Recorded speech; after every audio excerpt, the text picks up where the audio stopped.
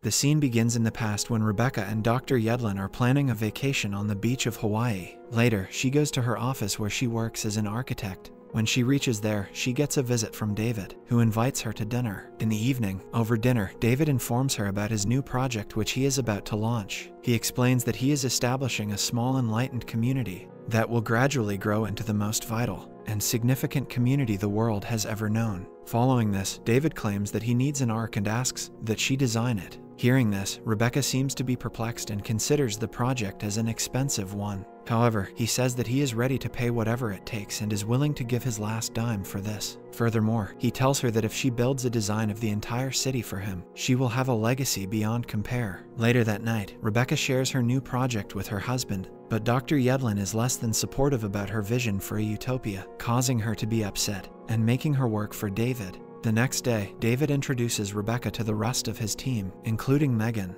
He also takes her to the site and invites all of his team members to the dinner, where David shares the rest of his plan to Rebecca. He claims that the next cataclysmic disaster is just around the corner, and that the only way to ensure survival is to slingshot past the event. Megan adds up that the chosen volunteers and true believers will be placed in cryogenic pods where all of them will sleep for 2,000 years. And when they wake up, all of their algorithms will tell them that the threat has passed and they will be able to build their utopia. After hearing all of this, Rebecca appears to be perplexed. In the present, the Abby heads towards Frank, but it does not attack him. It turns out that it is a female Abby who is calm, unlike the male Abbies. Soon after, the security guards arrive and capture the female Abby, placing it in a cage at Megan's lab. Surprisingly, the other two male Abbies inside the cage also calm down when the female Abby shows up. One of the lab workers refers to the female Abbies as Margaret, after his ex-girlfriend, to whom he owes an apology. Later, Jason and Carrie show up at the lab to inquire about the female Abby. Megan claims that the X-rays are normal, but she has decided to postpone any blood work until the effects of the tranquilizer administered by the guards have worn off completely. She also shows a strange sign on the palm of the female Abby, and speculates that it may be anthropological in nature. Regardless, no one knows how the female Abby got into the Wayward Pines. On the other hand, Frank and a girl named Meadow are asked to make love in a procreation room,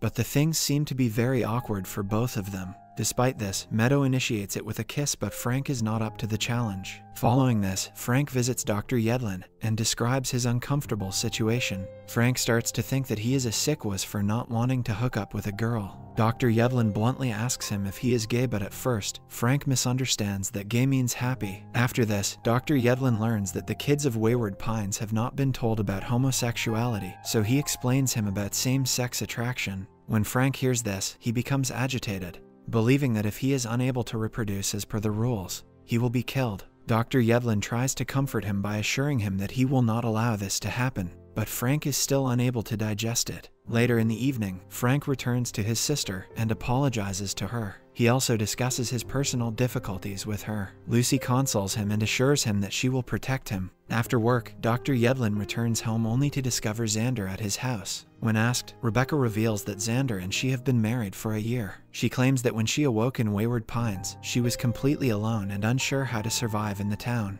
even though she claims they haven't been together in 6 months. And she assumed Yedlin was dead to begin with. Dr. Yedlin is taken aback by the news. As a result, Dr. Yedlin, being heartbroken, throws his wedding ring on the table, punches Xander in the face, and storms out. Outside the fence, Teresa is still in mourning over her son's death. When Adam approaches her, he reveals that he sent Ethan into the Wayward Pines so that he could have Teresa all to himself. But she, along with Ben, followed Ethan, prompting Adam to follow Teresa as well. He pleads forgiveness, to which Teresa says she can talk to him because they are all stuck in this mess, but she will never be able to forgive him for what he did. On the other hand, the Abbies are back in the cornfields, appearing to be violent, but the female Abby appears to possess some telepathic abilities, as she looks quiet and controlling. In a flashback, we see the Abbies living a peaceful existence in the woods, foraging for food, cradling their newborns, and caring for their own. Just then, David and his security guards fly in on a helicopter and shoot all of them from above, causing them to die. It appears that the Abbies are planning exact vengeance for what the humans did.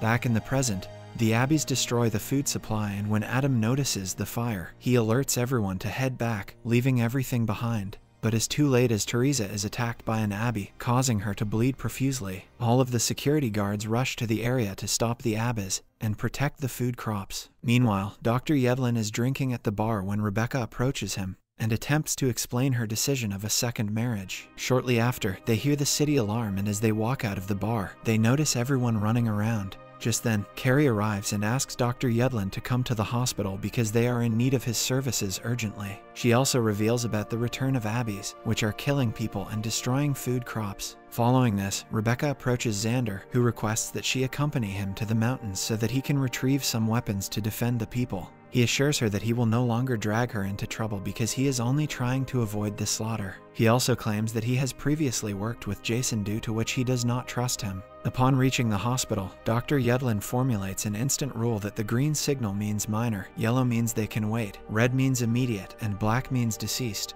He tells everyone not to let anyone self-evaluate, and to simply follow his instructions calmly. The war begins and many people are injured. The hospital is filled with severely injured patients, including Teresa and Adam. Teresa appears to have damaged her lungs, which causes her to have difficulty breathing. Dr. Yedlin injects a medication to her, claiming that it will allow her to breathe. However, Dr. Yedlin does not have much time to look after her because the number of patients is increasing rapidly. As the war comes to an end, the Wayward Pines suffers heavy losses, with 35 of its residents killed. In the headquarters, CJ claims that the Abbeys were spraying any man with a hose. Their goal was clearly to prevent them from saving the crops. According to CJ, the Abbeys had a plan as they set fires at the corners to spread the fire faster. Jason tells him to stop talking as if the Abbeys as if they are human. Negan claims that when the fields caught fire, the female Abbeys remained calm, but the male Abbeys in the lab became extremely aggressive, as if they knew what was going on. Furthermore, CJ informs that the flames burned the plants down to the root, and that the replanting on that ground would take months if the Abbeys would allow them. As a result, they only have the food that is currently in the storehouse. Jason inquires about how long the food will last, to which CJ responds, less than 6 weeks if nothing changes. Meanwhile, Rebecca is officially torn between Xander and Yedlin. Xander does not appear to be willing to give up Rebecca without a fight. Later, Xander visits the hospital and approaches Dr. Yedlin, warning him putting hands on him again. He tells Yedlin that the first one is free, but the second one will cost him. The next day, Jason is in his office having a discussion when Dr. Yedlin walks in and reports that 3 of the 5 patients are still critical and will be discharged today. He also brings up a much larger issue concerning medications. Medications such as steroids and antibiotics are very low, and there are no provisions to generate pharmaceuticals. According to Dr. Yedlin, people may soon die from minor infections, and if a major flu outbreaks, it would have a devastating effect. A few moments later, one of the soldiers walks in with the information that the number of Abbeys have returned to the valley outside the fence in the last 2 hours. Saying this, CJ claims that the Abbeys had learned from them because they learned that the fields were important. They learned how to use fire, they faked retreat and ambushed them. However, Jason says that the Abbeys do not understand words like ambush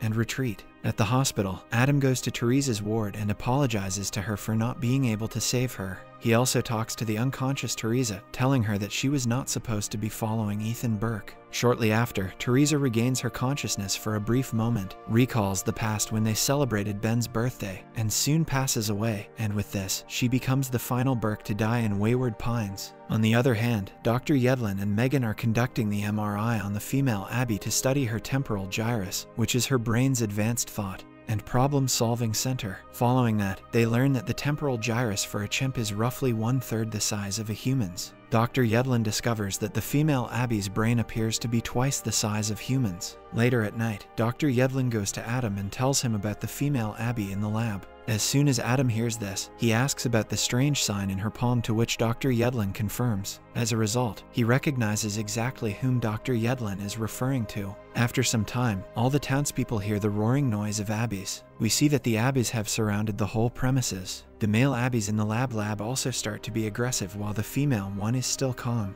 Thanks for watching. Subscribe and hit that like button to help our channel grow. Turn on the notifications so you won't miss any of our new videos.